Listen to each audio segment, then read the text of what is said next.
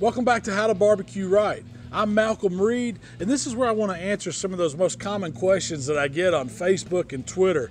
And this one's about when I should use charcoal briquette or lump charcoal. And that's a pretty easy question. For me, I use briquette when I'm cooking low and slow and I want longer burns from my charcoal. That's when I'm going to fire up a chimney of briquettes, add it to my smoker, let it come up slow, and it's going to give me a good steady burn for a long time. That's the perfect time and perfect instance to use briquette charcoal. Now for lump, we're talking higher heat here. It's going to burn faster and it's going to burn hotter, and you want to use it in your ceramic grills, or I even use it when I'm cooking in my drums for hot and fast cooking.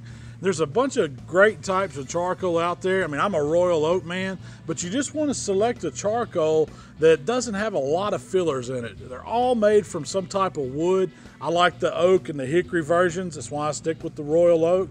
But you can find whatever's in your area that's a good name brand charcoal, and you can just about bet it's going to be made out of good products. So if you're cooking low and slow and you want long burn times, go with the briquette. If you're wanting hot and fast, or if you're cooking in a ceramic cooker and you're wanting to get those temps up well over 500 degrees, lump's your best option.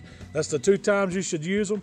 Hey, we love these questions, so keep sending them to our Facebook and Twitter account. You can subscribe to our videos and it'll let you know when we're putting out new videos, and we're going to do some more of these short question and answer stuff so you guys can see what I got to say about them. We'll see you next time.